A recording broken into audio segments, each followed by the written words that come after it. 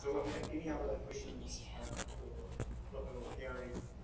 Well, they're seated in regard to anything of public interest.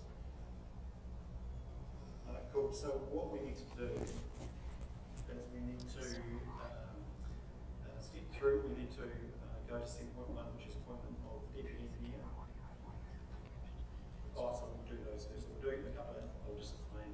We'll go through a couple of 4, 5, 6, 7, and then we'll bring forward Fraser Park Community Trust agenda item 7.16, and we'll have officers present to that, and then we'll ask Gary to just put forward his reasons in regard to needing to be heard and public excluded, and we'll consider that as a council and make a decision either way. So we'll just rewrite the agenda a little bit. So perhaps if you just maybe take a seat back and then bring forward a few minutes. So we'll go back now to agenda items. So it's coming up there as well. Get it up for them and we'll address that. So now go to items of urgent business, which is 4. Received anything? And so you're not getting anything coming from YouTube? It's not coming through.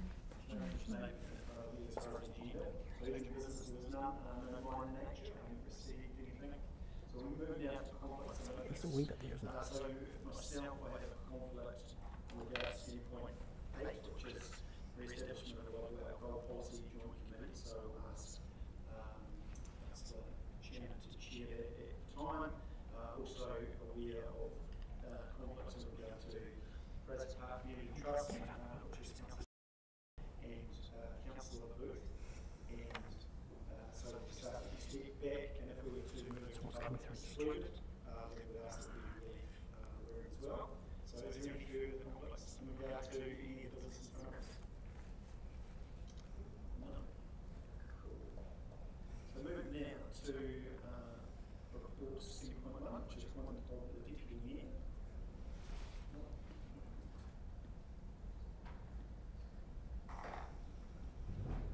Everyone's caught up. Everyone's got new technology. I've got old technology, so I'm behind you.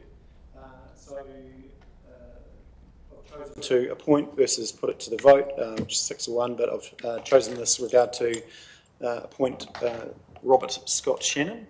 Last time I'll probably use your first name, but I believe it's. I did read it's got some musical elements to it as far as the beats too. Is that correct? So I'm happy to move that. Do I have a second for that?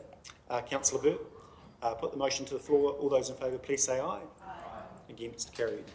Congratulations. Well done. So now we're going to move 7.16 to the front of the agenda. And we are on page 253. Sorry. Yeah, and we'll welcome Jason to come up and talk to the paper.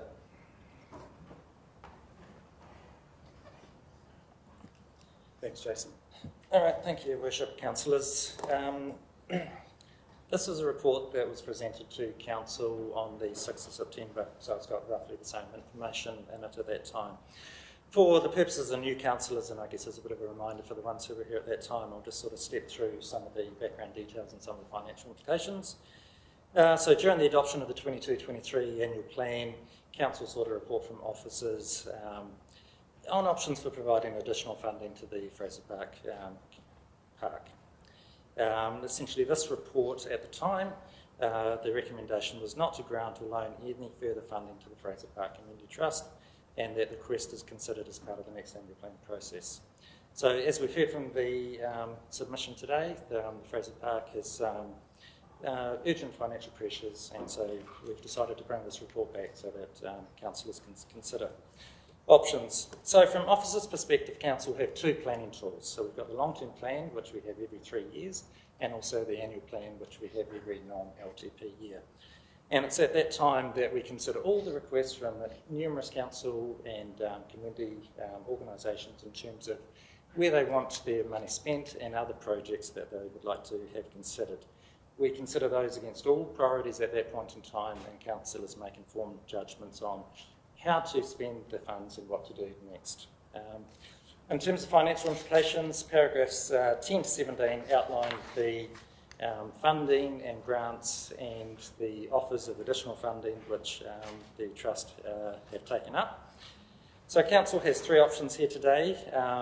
Option one being that we can grant a cash fund, and so the financial implications are sort of outlined there, depending on the amount that is would be granted to the organisation, anything from 0.02 to 0.2% of rates. Option two is that Council could consider a further loan, and again the amounts sort of range from 11,000 to 119,000 per annum. There is a question as to whether the Trust could find that affordable to repay the debt repayments. And option three is Council does not grant any cash or any loans. So on that basis, the preferred option from officers is that Council does not, in this financial year, grant or loan any further funding to the Kew Fraser Park Community Trust, and that the request is considered as part of the next annual plan process, where it can be fully considered against all competing projects at that time. Thanks, Jason. And so questions in regard to the paper or questions of Jason?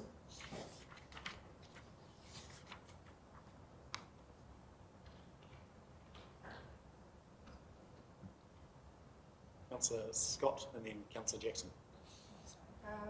So our original paper received was $1 million requested. So obviously today from listening that's changed to 750. 750 over 2 years, I think, 500,000 or 250, yes. Yeah. And so that's why we've given some ranges. This report was done a couple of months ago, so you can see the implications for $500,000 is in the report and for 250. Yeah. Okay. My question is more as well around process now that there's not as they haven't asked actually for as much as that's been proposed in the paper. I don't just questioning the reason why. Yeah. Yeah. So that's perhaps a question to say for Philip and Gary. So Councillor Jackson. That's my question. Your question as well. Anyone else? Yeah. Councillor Shannon.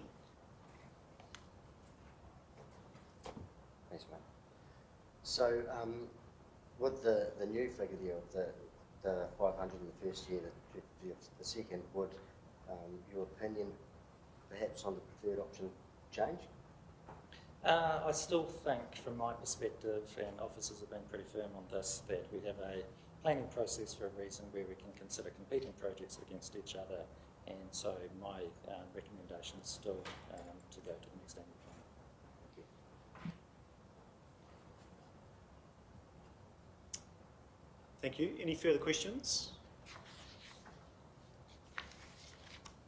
So, I mean, for those new ones, it's that fairness and equity around competing projects. So that's what would normally happen with annual plan. So we understand that officers need to make recommendations around that process and what would normally be the case. Obviously, we recognise that there's some urgency, and that's why Philippa and Gary are in front of us today around some of those funds potentially having to be recalled and the risk of the overall project. So I'll thank you, Jason, and I'll let you take your leave for now. And I will ask Philippa and Gary to come back up, and we just need to talk through the reasons for public exclusion. Thank you.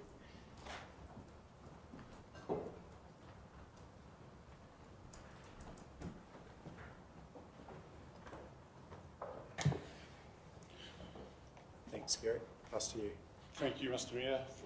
Can we please go into public exclusion for the protection of individuals and for commercial sensitivity? Yeah, and that's in regard to obviously your own... My personal situation. Yeah. So need to now, is there anything else you'd like to add?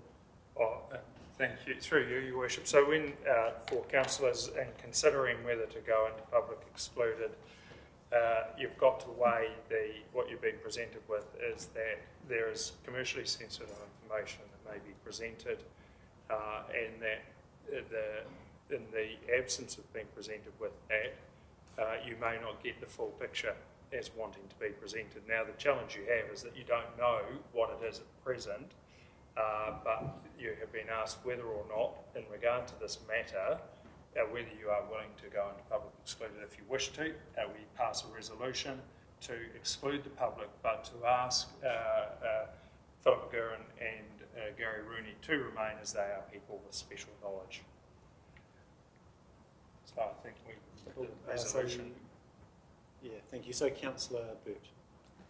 Yeah, look, in the interest of understanding the full amount of information we need to make this appropriately and considering the amount involved, I think I'd like to move that we go into public excluded. Councillor Parker, happy to second that. Any further question, discussion from anyone in regard to that? No, so I'll put the motion now. All those in favour to go into public excluded, please say, sorry, Councillor Booth, you don't get to vote. Please say aye. Aye. Aye. Against? Carried. So we'll move now to